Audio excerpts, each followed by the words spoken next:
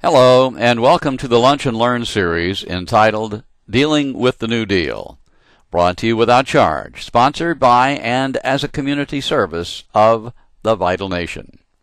My name is Bill Whitty, Executive Director of the Vital Nation, and we're glad to have you with us. Let's begin. Today's webcast, Strategies and New Solutions, is one of 4 programs, 3 of which are available online, and we hope you get to see them all. Today in Chapter 2, we're going to take a look at the need for we the people to belong to and be active in a community if we are to thrive. To the extent that we share parallel priorities, we can agree to key goals that will shape our community. Thus we become, by charter or agreement, an affinity community, or as we call it, a purpose-driven community. There are all types and categories of communities which were all formed or which evolved to provide certain environmental and psychosocial benefits for those who joined them. We will examine the basic characteristics of community types and suggest a new type of community that will evolve to meet the new emerging needs. Our proposal for a new type not only solves new needs, but it can readily morph an existing community into a type which is purpose-driven, such as the PACE community. These are communities with a purpose and are held accountable for measurable community benefits. Residents in existing communities are not as mobile as they used to be if they own their own home. We will look at the impact that the crash of '08 had on homeowners and the psychometrics they are dealing with as they try to decide what types of communities and where will be in their best interest to live in the coming years. In order for all of us to make informed decisions, we need to have an idea as to what the future has in store for us. While nobody can foretell the future, there are demographic indicators that can provide us a basis of some key performance factors and markers that are fairly predictable to help us render better life choice decisions. The fastest growing segment of the U.S. population in the late aging population, many of whom live in affinity communities often associated with the now inappropriate word retirement. These communities have either evolved or have been developed, and the motive of their developer-operators impacts financial health and sustainability of these communities, and we will examine them. The Vital Nation looks at the facts, and then offers a new idea based on current and predictable future needs of our population. This new idea is called the Vital Life Community, one that is purpose-driven, which focuses on recreating new virtual family groups, increasing the levels of socialization in an atmosphere of celebration, all the while promoting wellness in mind, body, and spirit. In 2008, the Vital Nation sponsored a symposium offering the postulate that we could reverse our aging process simply by a change of lifestyle if living within a purpose-driven wellness community. The key is to understand just what aging actually is, so that we will be eager to learn the techniques required to take better control of that which we call our self, or our life. And finally, if we can accomplish this feat, having better control of our lives regarding how and how fast we will age, that knowledge combined with new knowledge regarding the Vital Life Community Program that can be employed in any existing community will enable us to provide guidelines and protocols showing us how we can turn efficacy-based research, philosophy, and theory into a personal reality. And the good news is that there is one community that has been successfully operating for over a year in Ohio, a Vital Life community with applied research evolving into successful community implementation. We'll check them out. It's all about people. We are social animals, no matter how you analyze it. From the earliest times, we gravitated toward support groups or communities. A barn raising was a support group by community members facilitating a common benefit. As little children, we learned faster amongst other children. urging each other on, being mutual role models, and showing that we could do it by watching others. It's no different when we become older and mature. When young, we want our independence, and as we mature, we understand that success comes from interdependence. Yes, it's all about community. To reach specialized goals, we create purpose-driven communities. Let's next discuss the evolution and characteristics of different types of communities. Each of them evolved from a human causative or a market need. A community classification system. Over the years, I've found this simple community organizational construct to be very useful. It was developed and created by the Association of Retirement Resorts International. I have been unable to find them on the Internet, and I assume they are now out of business or operating under a new name.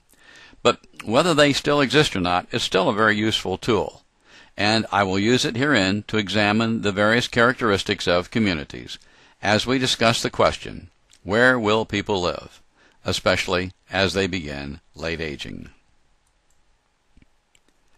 Now, the ARRI used 4 categories with 4 characteristics each. Their categories are unrestricted communities, planned communities, campus communities, and supportive communities. Their primary characteristics are identified as age-related, age-focused, the description, and the lifestyle focus. We're going to begin with Category 1. But first you will notice that each of these category cards have a left and right side. This allows us to compare the differences of the product within that discrete category. So let's start with number 1, unrestricted communities. We have 2 areas, both regions and towns. The age focus for both is age inclusive. The description, one is areas with more than one town versus the individual town. And the lifestyle focus for both is ultra-independent living. In Category 2, planned communities, we have 2 types, age-inclusive versus age-exclusive. That's their type and focus. And the description is, in one, a development geared for retirees, in the other, age-restricted, primarily single-family homes. The lifestyle focus for both is independent living, usually located near area-wide services. In Category 3, we have campus communities. There are 2 types, A, without supportive services, and B, with supportive services. Both are age exclusive. The description, A, is housing developments with varied dwelling types, normally condos, apartments, duplexes, and so on, and often they have home health care services available. B also are housing developments, as like A, but they're primarily multi-dwelling oriented, and they provide assisted living and or skilled care nursing facilities. The lifestyle focus is independent living with key services provided on campus. And then we have Category 4, supportive communities, and there are 2 types, A, assisted living facilities, and B, nursing facilities. Both are age exclusive primarily, with some exceptions. The description on A is usually a single building with wings providing ADLs, or various arrays of aids to daily living, and B, also usually a single building with wings or multiple floors, but they provide basic care, ADLs, skilled care, and they require some registered nursing on staff and other semi-professional staff, and they do provide some subacute care, which used to be available only in hospitals. Using this construct, ARRI also created a self-qualifying questionnaire rubric chart. And using this, you can quickly self-categorize your needs and get an idea of the options that are generally available to you. If the question is it exclusively devoted to assisted living or skilled care nursing? And if the answer is yes, then the optimum living choice might be living in supportive communities of some type. If the answer is no, then this suggests that the decision is based on your preference of single family and not apartments. If the answer is yes, then planned communities that are age exclusively might be preferred. Or if the answer is no over to the right, then the suggested type is campus community without supportive services. And then finally, if the answer is no to the questions, is it exclusively devoted to assisted living or skilled care nursing? Is it age exclusive, 50-plus years or older? Is it a municipality or more than one? If there's no to all of those questions, then the default recommendation is to live in an unrestricted community of some type. Of all of the 8 options in the 4 community type categories, the latest option was one that was developed in the campus community type with supportive services, age exclusive with independent living. It was a response to the retirement desires and the needs of the greatest generation, or the GIs, and this is the CCRC, or the Continuing Care Retirement Community. The CCRC is the preferred product as it reduces the degree of TT, or transition trauma, for people who select it. Others who will only move when they have to, then have to move from their own home, then again to an assisted living, then again to a nursing home. And this is usually a heartbreaking sequence, moving from a location to another location, each one of strangers, engendering a feeling of helplessness and dread. The CCRC, in contrast, was designed to allow its residents to have access to the needed late-age services so they would not be dependent upon their children, yet experience a more active lifestyle as they aged in an active social context. The CCRC began in the 1960s, and since then the number has increased as the demand for continuing care services has increased, and today there are somewhere between 1,500 to 2,000 of the various types of these communities. The key overriding benefit of the CCRC is the ability to enter while one is still relatively healthy and independent, thus capable of entering into the social community context and begin the development of extended family and new lifelong friends. The CCRC has been a great product for its time, but now it will struggle for market share. But the product will have to evolve because of 2 post-crash market-driven reasons. The first is the implosion of home values, many of which have either reduced equity value or have upside-down value-to-debt scenarios, both situations making home sales in the now glutted housing market more difficult, taking away the traditional one-time tax-free home sale transfer mechanism from the consumer as an enabling financial retirement vehicle. The other reason is that the CCRC's business plans focus on expensive late-life care as opposed to the more cost-effective prevention or health wealth conservation process, which is crucially important to the emerging boomer market that is now realizing a diminished retirement portfolio. Regarding aging adult products, currently there are 2 providers competing for a more limited age and income market sector. The for-profit developers who offer a real estate product featuring lifestyle, and the traditional founding aging sector provider, the not-for-profit, which evolved from a care culture that focuses more on the care for the frail aging adult, as well as the early service of subacute care. As an aside, traditionally, while the profits have garnered profit margins of 12% and up, many of the not-for-profits struggle to beat 2%, and many are heavily in debt. Riding the leading edge of the age wave, the silent generation probably now has the larger retirement nest eggs of the next 2 generations, and the developers are looking hard at the past relative successes of the CCRC market to discover how they can lure more of those traditional customers away. And some believe they have found the secret: home ownership, aging in place, all with a wider menu of service fees. Over the past 20 years, as the direction arrow indicates, the developers have been adding more and more services to their own products, taking away the exclusivity of some of the benefits of the traditional CCRCs. They're stopping just short of campuses with supportive services because they are loath to be involved in the care sector, which is antithetical to their real estate-driven roots. Remember, the real estate developers are in it for the larger market share and higher profits. A traditional CCRC, on average, has 50 to 75% or more of its debt leverage to support the development of cottages and apartments, and many communities make very little money on them, even though they carry the greatest percentage of the debt burden. But the smart developer reduces his debt service burden and risk by selling the housing component and its risk to the consumer, who, by the way, prefers equity ownership of their own home, especially now that they can fall back on its equity using reverse mortgages should their retirement funds not sustain their lifelong expenses. But the not-for-profits have not been asleep at the wheel either.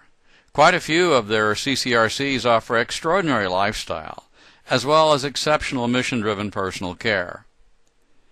As the not-for-profit CCRC developers and operators have noticed some of the isolated incidents of spectacular financial results and market responses from the more savvy for-profit developers, the not-for-profits have, over the last 20 years, also been adding on the lifestyle components, including just not nicer housing, but wellness centers and multiple dining venues. Their products look more and more on the surface like the developers' products, but that is only on the surface and not always on the balance sheet. The battle for a better balance sheet for not-for-profits is not a lost cause. For the last 15 years in the conferences of the American Homes and Services for the Aging, or ASA, speaker after speaker has been pounding the mantra into the heads of the not-for-profit CFOs and CEOs, no margin, no mission. If you can't stay alive, you cannot deliver your mission. You can find equal quality physical plant properties on both sides of the profit street. Quality care generally, however, tends to be based upon the enrichment of revenues available.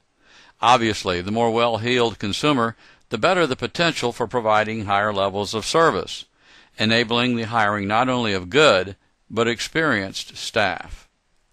Well, so much for history. The question now is, what's next? Now for the surprise.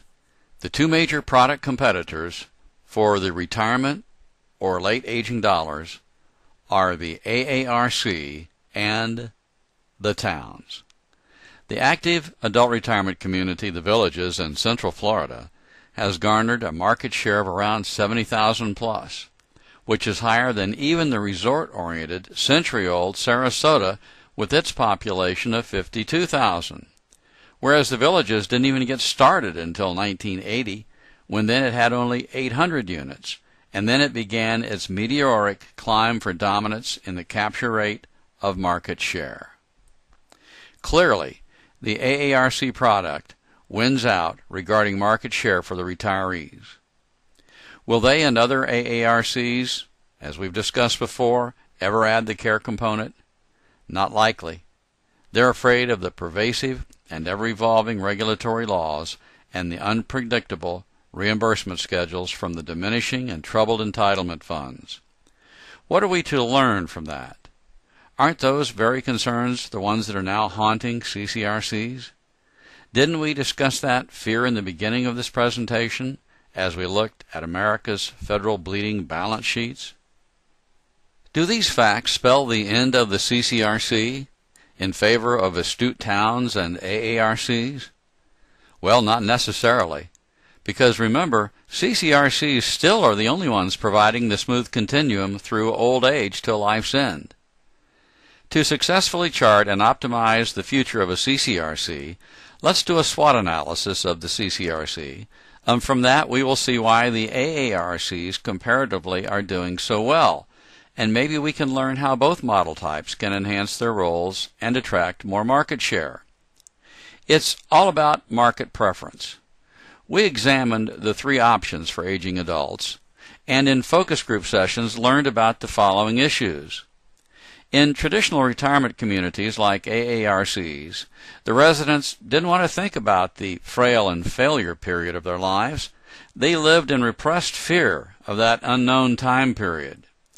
Whereas in CCRCs, we found that the residents were in terror of being told they had to downsize and go live on the other side of the door to both assisted living and skilled care nursing facilities, especially when they had less real estate space for their furnishings and their pictures, and when they were no longer able to eat meals with their new late-life friends.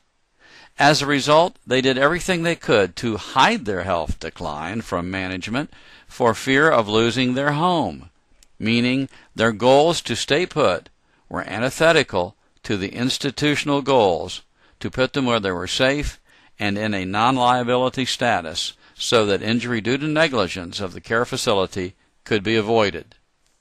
But moving the residents timely through the continuum was also a business requirement of a CCRC. This fact was borne out by one CFO telling me that their business plan depended upon at least 3.5 occupancies over the life of each independent living unit and receiving the new entry fees for each replacement resident. This is one reason that a late age restriction on who can enter the community is really beneficial to the community's financial plan. Or as another told me, I make no bones about it. We are all about sick care, not about health care. There's no money in that, meaning prevention. We've talked about the historic community types and the relatively new community types geared for the retiring and late age wave. To review, we have the unrestricted communities, the planned communities, the campus communities, and the supportive communities. Now, traditionally, people aged in place at home, often in the nurturing care of intergenerational family and friends. With the advent of explosive mobilization taking people to available new job locations, the family members one could usually count on were distant and often inaccessible. Hence the development of the campus communities, non-supportive such as the AARCs, and the supportive such as the CCRCs. Both offered new virtual support group formation options. Each have their contractual limitations, but both have been serving their discrete market sectors historically quite well. The question is, will they be able to sustain their business plans if the housing market stays stagnant with sales below their assumptive business plan basis? And the bigger question is, if not, what will they do? What's next? Or what's possible? A likely post-crash scenario is that the silent generation may be the last generation that ever considers the concept of retirement, let alone having the financial ability to do so. The boomers, on the other hand, will be inheriting massive debt and are now evolving away from the concept of the house with the yard in the suburbs and home ownership because of their unfortunate experience with the recent mortgage debacle. Renting now looks like the best option for them. This means that the boomer generation cannot count on their home equity as being a major part of their retirement portfolio enhanced by steady appreciation, certainly not if they have now become renters. So then you'll have 76 million baby boomers looking for products that now match their new life needs situations. Is it really possible for a brand to cover and nullify their competitors' threats? And doesn't adding to your specialty compromise your primary product vision? Let's see if that's the case with another consumer sector, convenience foods. All of these brands were Johnny-come-lately threats to the pioneer of fast food burgers, McDonald's. What did McDonald's do when threatened with others who offered not only burgers but also new choices? Well, Mickey D covered and trumped their bids on each occasion and spread to new geographic markets. The brand and the franchise is still strong, but they had to do two things: defend their market sector by matching the competition and making a better match and raising the ante with new products that the market had asked for, like salads and better coffee. Are there lessons to be learned here that we can apply to senior living products and services? As we discussed earlier when we mentioned the villages in Florida, it was no secret that active adult retirement communities have lured the greatest number of age and income qualified migrants. Their only shortcoming was their lack of guaranteeing late-age care, the very thing that CCRCs are noted for. Now, while the cultures are different, it has often been hypothesized that the ideal product would be the fusion of the best aspects of these two community types, merging the hope of continued growth and personal control coupled with the increased life quality from wellness and prevention offered by the AARC, along with the assurance of continual care once offered by the CCRC. I say once offered because most CCRCs no longer can offer the assurance, but only the opportunity for continual care. This brings us to the underlying thesis of this whole series of web programs, and that is the introduction of a new performance product called the VitaLife Community that embodies the best of the existing products while minimizing their shortcomings. This means revamping both of the current products so that both offer what the market needs. The AARC adds opportunities for continual care, and the CCRC offers home ownership and adds a preventative wellness program. And then you have much of the framework for the new product called a VitaLife Community. This is a performance-based program, outcome-oriented, which can be integrated into almost any real estate physiology and is highly dependent upon the attitude and accountability to residents, with a high focus on the training, well-being, and development of all of the administrative and service staff toward the new wellness community. This now adds a new community type, Category 5. VitaLife Communities. While they are age-biased, they are not age-restricted, and they welcome the habitation of both parents and children in separate homes on the same campus. They also have embedded in their life plan a health wealth conservation program and concierge services, so that the residents can choose from what they want, when they want it, or what they can afford. And most importantly, they can age in place, eliminating the dread of transition trauma. The ideal business plan offers fee-simple home ownership with both on and off-campus options. Since 2008, I have toured the country presenting the concept of the VitaLife Community. Many developers have heard the story, recognized the benefits and advantages of the concept, and some were starting to embody bits and pieces of this program in 2008 prior to the crash. At least 3 major developers were considering the development of a greenfield VitaLife Community and had strong community support. But the real estate crash put their development plans on hold. Now we are coming out of the post-crash with hopes of recovery. During this past 3 years, the CCRC specifically have been hurt, as their potential residents were loath to sell their major retirement asset, their home, at fire sale prices. It is anticipated that this condition will not be relieved anytime soon.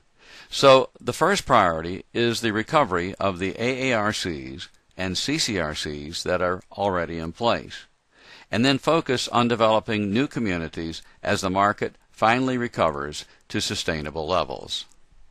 Now back to the battleground for a huge but financially diminished market. Who will win the market share, and if so, why? Our 2 traditional players are the mission-driven, not-for-profit, who gave us what their historic culture has inured, versus the developer, who tracks market trends and gives to the market what it craves and needs. And, oh yes, I forgot the federal government, who doesn't necessarily build communities, but reimburses services, creating an income market that can support various community types. Have we ever held our providers of goods and services in aging programs, not-for-profit or otherwise, accountable to a measured outcome? If not, why not? Governmental agencies inspect reimbursement-funded operations and provide a scorecard, and the results are public record. But what about the people being served? Where is their periodic scorecard? And if there is one, why is it not made public, at least internally to the community of stakeholders? Well, there is one program that does this, and it's called PACE, P-A-C-E, or Program of All-Inclusive Care for the Elderly. And we will get into the details of this very small but important sector in our next webinar. In fact, in that session, we will reveal our strategic plan to save America, transforming thousands of struggling communities into VitaLife communities, modeled after the PACE program, meaning that in a union between government and the private sector, like the PACE programs, we can remedy 2 of our most critical problems: the government's inability to render the entitlements that many Americans have to have, with the community type that will make trillions of healthcare dollars unnecessary, because we will become a nation of responsibility through prevention. Better living in VitaLife communities. Let's briefly discuss this unique PACE program. We will highlight one of the pioneers, the Alexian brothers, whose facility we visited in Chattanooga, Tennessee. We were incredibly impressed with them and their program operations. Eligibility requires an age of at least 55, living nearby, who must qualify by need and medical status. The goal is to reduce medical costs of an individual by avoiding institutionalization and offering them a program out of their own domicile, but with a service center nearby that they can frequent as needed, wherein they receive a unique system of managed care. Broadly speaking, they have 300 subscribers per unit, whose aggregated government and insurance entitlement benefits are managed for them by PACE. A wide variety of services are available at the PACE Center, which covers the broad range of needs of the aging population. There is also home health care, 24-hour on-call physician services, aids to daily living, and retrofit of the residence so a member can age in place at home. By and large, the individuals served must also be categorized as economically deprived and are beginning to show symptoms of frailty and failure, which is the life cycle for us all as we age. As I left them after a day's visit, I told my colleagues, they get better medical attention than we will ever get. I was genuinely impressed. The unique element, however, is that their reimbursement pool is packaged and fixed. If they are to make money, they must rely on early intercession and prevention. The first time ever, possibly, that a developer or caregiver has ever been rewarded for not only innovation and accountability, but prevention. It is our belief at the Vital Nation that the only way we can survive as a caring nation is to adopt a form of the PACE program for the middle class, if we are to have a chance with the discounted reimbursements that we will receive, if any. This will call for a true care reformation in America. Just as the Alexian brothers implemented and fulfilled the PACE vision, we must do the same for the rest of the country. It just so happens that the VitaLife community is unique in its structure of not only preventative and social approaches to life and vitality, but of its emphasis on transparency, mutual accountability, and measured prevention. That is why the PACE model so impresses us. Our new VitaLife model is one of reformation of the old care model. Our model of care is CARE, creating an adult renaissance experience, making late life the best of life, affordably. Profiling the post-crash baby boomer. For the average family, their mainstay of life assets that will become the basis of their retirement or late-age care capability lies with two components, their home and their 401k pension or retirement portfolios. Most couples struggle to even make it to the bare minimums required in order not to be dependent in their old age in case of sickness or worse, loss of job income. So the crash of '08 was a crippling devastation to both the consumer and the private infrastructure that was gearing up to finally break even or even make a little off of the boomer age wave. But it was not to be. The impact on their choices and decision-making was modified directly by the safety or losses of their key assets. The average loss after the crash was anywhere from 15 to 30% instantly due to the mortgage fiasco. And as the stock market plunged, so did the future fortunes of millions of consumers, to the tune of $200,000 on average for the upper 12%, and relatively heavy losses to those with less net worth and who were less sophisticated in investment. If you were the operator of a CCRC, that $200,000 loss, the equivalent of 80 months of payments at a CCRC, that's over 6 years of affordability. A couple would, if they didn't recoup that loss, possibly put off their enrollment into a community for 5 years or more, assuming that their house was paid for. For many home buyers, their dreams were shattered when they paid top dollar during the housing bubble.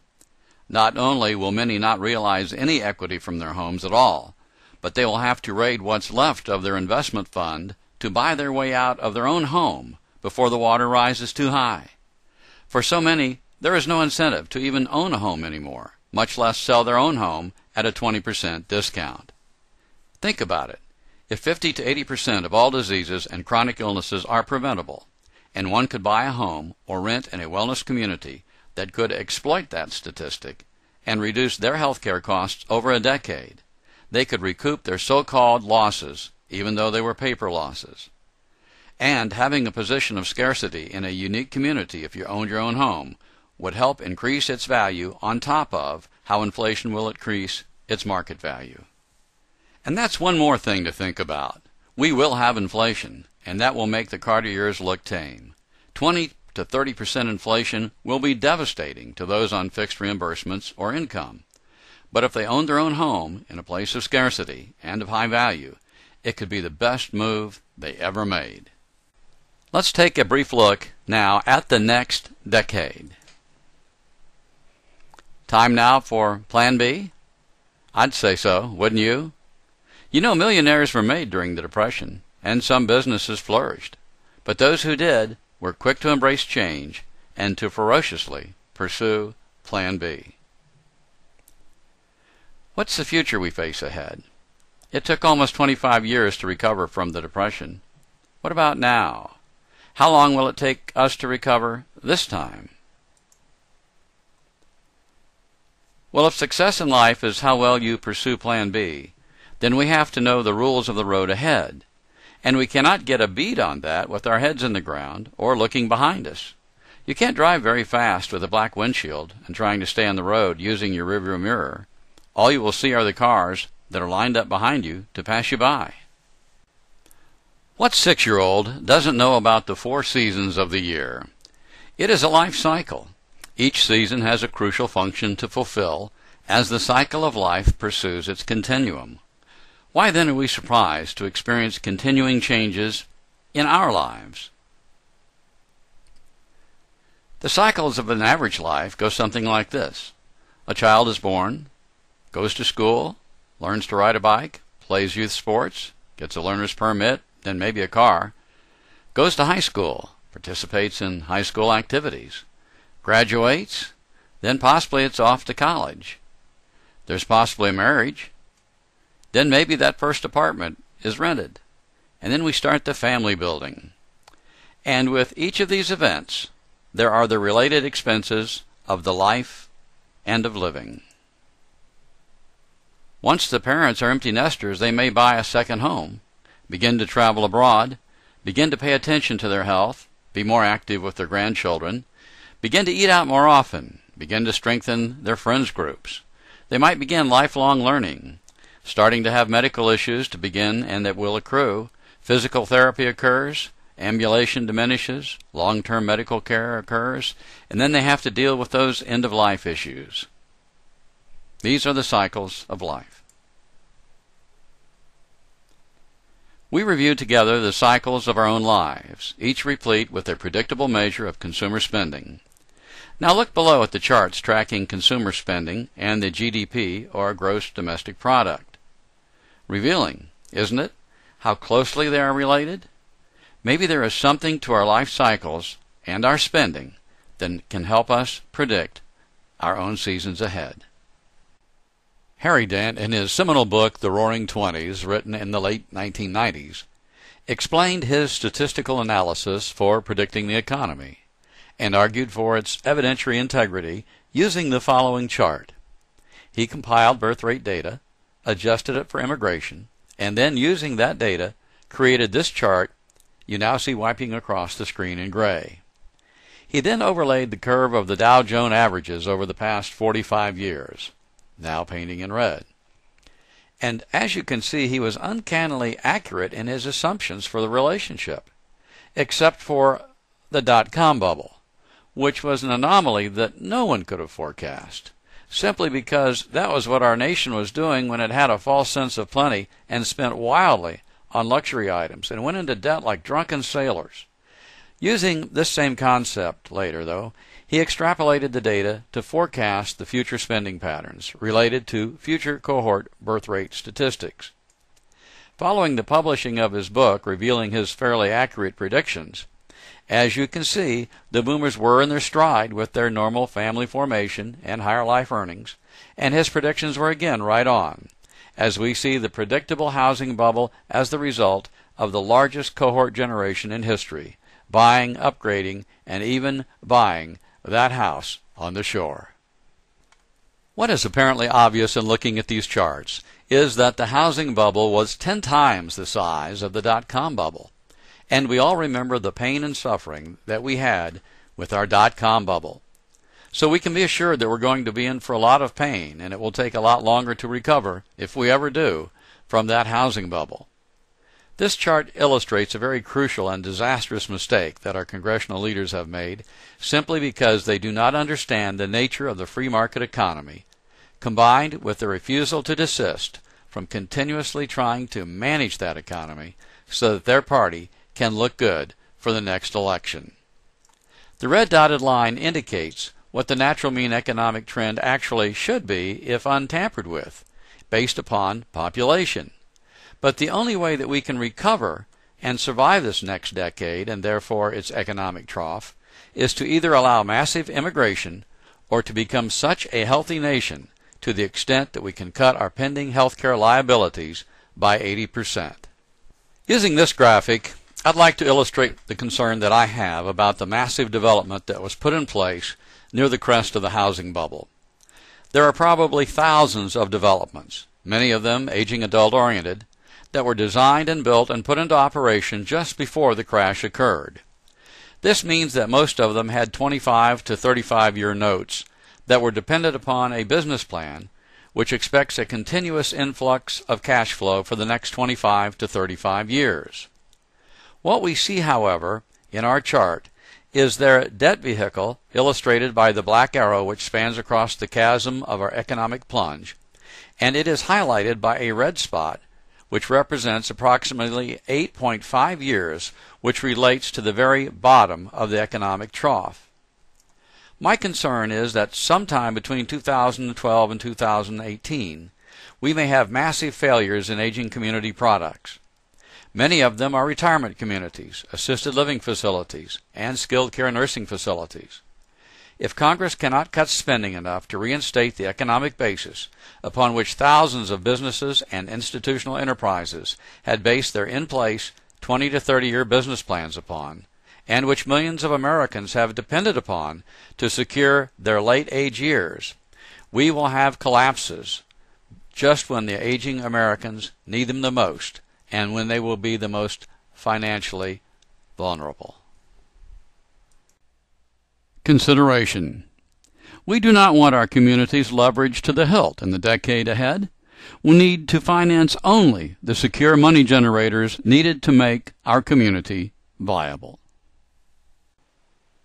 This may be the second most important slide of any in this series.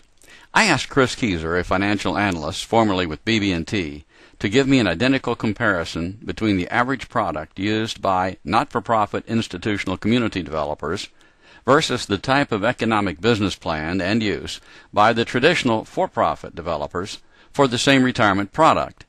In this case, a continuing care retirement community, or as it is otherwise known as a CCRC. Now, without getting into the detail, we can see that the tax-exempt models have only half of the profit of the equity models. My experience, therefore, in this analysis leads to a recommendation for all future retirement communities, especially considering that 70% of the debt is for the housing sector, is that the debt burden for the community developing a new product be reduced by that 70% simply by selling the domiciliary portion of their community through a fee-simple process. Not only will that reduce the amount of leveraged debt for the community developers, but it aligns with the consumer surveys, in which approximately 85% of Americans say that they want to age in place in their own home. Consideration. If you can be debt-free in 3 years, employ a program that will reverse the aging process and reduce the health care costs for the residents of your community, then wouldn't that be this next decade's premier product? The Vital Nation has the solution, but it's based upon this simple fact. 50 to 90% of our nation's disease and chronic illness can be eradicated. 50 to 90% of our nation's disease and chronic illness can be eradicated simply through a change in our lifestyle. Lifestyle changes can best be effected by living in smaller purpose-driven communities, like CCRCs, AARCs, and ACCs. These purpose-driven communities can also be created by giving new direction and transforming naturally occurring retirement communities, or NORCs, into Vital Life communities or virtual Vital Life communities. In those communities, we could even reverse the aging process. What? Just what does that mean, reversing the aging process? In a seminal publication, Younger Next Year, A Guide to Living Like 50 Until You're 80 and Beyond, Chris Crowley and Henry S.D. Lodge, M.D., talk about turning back your biological clock. We will discuss this book, their research, and its contribution to the creation of the Vital Life Community Program when we next talk to you in Chapter 3. But today, suffice it to say, the Vital Life Community position is simply that you don't grow old. You become old when you stop growing. Bringing our thoughts together in this session of Dealing with the New Deal, the unfunded healthcare entitlement systems will wreck America unless a multifaceted strategy is put into place now. A tsunami of pent-up healthcare needs and therefore claims are sweeping towards our meager safety net system, which is not prepared for the devastating onslaught which could wipe us out.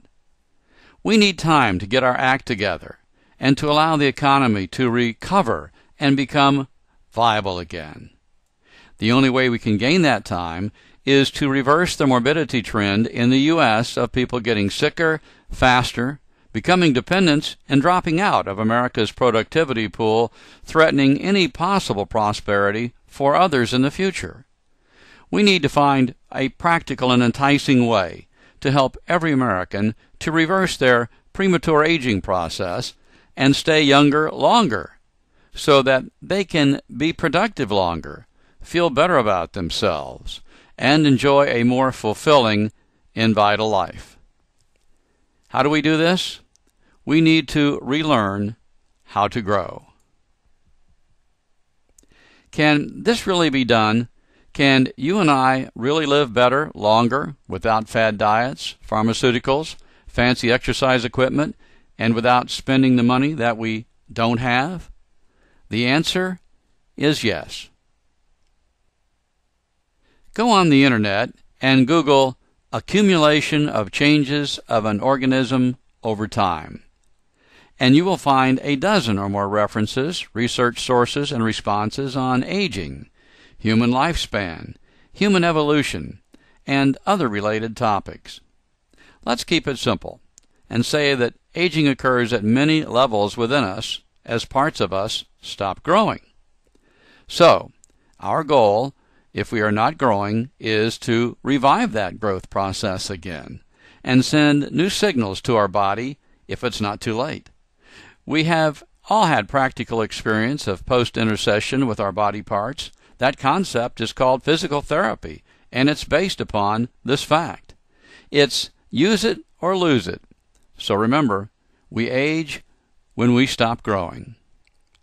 In Centerville, Ohio, St. Leonard, a Franciscan community of 700 souls, became the first certified Vital Life community in America on May 31st, 2011. Tim Dressman, the CEO of St. Leonard, sent his wellness director, Deborah Stewart, to Atlanta in May of 2008 to attend the Reversing the Aging Process Symposium. This event was hosted by the Vital Nation and was sponsored by THW Design and BB&T, held at Stone Mountain, Georgia. Deborah joined 50-plus of the invited peer-reviewed dignitaries and specialists from the medical, senior living, developer, operator, hospital, research, and design industries to hear about the Vital Life Community concept, a purpose-driven community designed to reverse the aging process through better living holistically in mind, body, and spirit. For the event information, go to www.vitallifecommunity.info. This even launched a 3-year quest with St. Leonard earning the rights to become the first beta Vital Life community, and after meeting stringent performance criteria, they were awarded full certification as the first certified Vital Life community in the United States. During the beta community orientation period, St. Leonard had to fulfill 8 qualifying steps, initiating the Vital Life Wellness Program, which emphasized high social engagement involving 8 of the Vital Life community human ecologies. Constant communication with staff and residents, who are all in the program, is a must. Periodic feedback derived from satisfaction surveys meets the Vital Life stakeholders' accountability requirements, as does a blog site reporting to the world the events and progress of the St. Leonard program. Google St. Leonard blog for more information and data on this incredible community. And you might note that St. Leonard's feedback scores have increased from a community-wide 82% to a 95% as the program has progressed. Oh yes, I almost forgot. How much did St. Leonard have to pay for the Vital Life program, you might ask? Well, it was $1. Pretty good return on the money, wouldn't you say? Our mission in the Vital Nation is very purpose-driven, and that is to keep us in motion so that we can continue to grow. It is to help each and every person realize their ultimate potential simply and effectively, using means and methods obtainable by every American. Using this chart, we see the 4 F's, or the life trend cycles of fun, function, frailty, and failure. And we see our age timeline at the top of the chart from age 40 to 90 plus. The red line painting across the screen represents the life quality metric that even those who live the longest might experience, what I call life without a purpose, humans just alive, passing their time on autopilot. The blue line, now painting across the chart, is a life with a vital purpose. How about saving America? And it is the line of potential that will represent a human that is truly being. What can really be telling about this chart is the cost of your life. As you progress from age 50 to 100, you naturally will have health declines and spend more and more time in the lower 2 zones of the chart, zones 3 and 4 respectively, which each will increase your cost of living due to increased health care costs. These costs could range from $50,000 to $175,000 per year or more. This means that from age 50 to age 90 plus, you have $1 million at stake. How long will it take you to save up $1 million? Being healthy begins to make sense now, doesn't it? For every day that you spend in the lower life trend areas of our chart, the cost of your health care will increase while the quality of your life will decrease. Our mission then, and the Vital Life flag if you will, would be the blue area filling in before you, which is your wellness potential. That can be yours if you are simply willing to say, I will. And for those of you who are in charge of towns, communities, retirement communities, YMCAs, or other community organizations, the Vital Life Community Overlay Program can bring new life and revenue into your endeavors, because the results that every American wishes to achieve is a vital life, with no strings attached, and accountability from every person or organization that says, I can help you. To summarize this webcast of Chapter 2, in Segment 1 we discussed the need for people to belong to and be active in a community in order to thrive. In Segment 2 we examined existing community types, what their characteristics were, and we suggested a new type. Our new proposed community type will be held accountable to the public for performance, such as in the existing PACE communities. The crash of '08 virtually immobilized many of America's homeowners, and we examined their new needs and issues in Segment 4. Segment 5 gave us metrics that made sense, helping us to better understand what lies ahead for all Americans in the next decade. Retirement communities, as we discussed in Segment 7, offer differing outcomes to residents depending upon the operator type. In Segment 8, we shared the efficacy of the facts and the need that drove to the creation of the VitaLife Community Program. We only recently learned that we can reverse or slow down our aging process, but it takes knowledge and a program to do so. And finally, we discussed that knowledge and process are embedded in the fundamental precepts of the VitaLife Community Program, and it works. We briefly looked at the St. Leonard community in Ohio, the nation's first certified VitaLife community. Next time, in Dealing with the New Deal, the Lunch and Learn series, we will examine the variety of new business model options available for us to consider as we try to navigate our way through these most challenging economic times ahead. This will all occur in a webinar format, allowing interaction so that the audience can ask questions and receive immediate answers. This session will be sponsored this time by THW Design, the Vital Nation's primary benefactor and supporter. Let's review the solution-based content that you will see.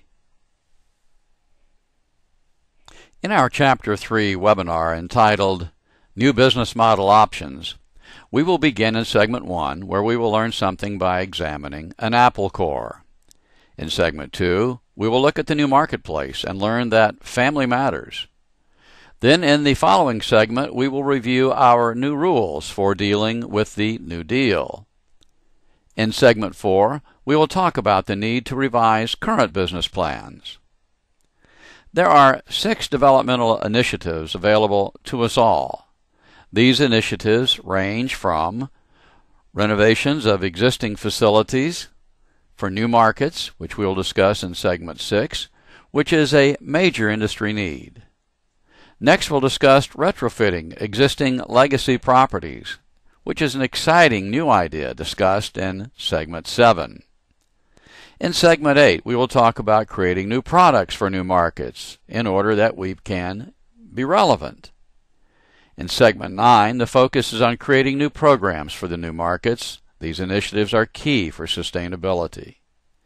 Can greenfield developments be viable today? In Segment 10, we will discuss this question. Disengaging from our existing business plan is a last resort option, but it merits examination. In 12, we will discuss the VitaLife community and learn why it has been so well received by the public. Is there a VitaLife community in real life? In Segment 13, we will show you the first one, certified in the United States, in Ohio. We will discuss the international growth markets in Segment 14. It should be in everyone's business planning. And in Segment 15, we will summarize what we have learned in Chapter 3, and then we will tell you about Chapter 4, which is a follow-up hands-on seminar series in Atlanta focused on the details of all that we have discussed in the first 3 chapters, with the emphasis being on the implementation of each of the 6 developmental options. These options will be discussed with you in detail, and that's what we have in store for you in Chapter 3 of the Lunch and Learn web series. But this will be a webinar that is interactive, in that you will be able to participate by asking questions and receiving immediate answers live. To participate, go to www.vitalnation.org. Look in the upper right-hand corner of that web page and click on Info or Register to learn more or to sign up for the webinar. Hope you will join us then. This is Bill Woody saying, in every cloud there's a silver lining, and we hope to review a few of those with you. Till then, so long.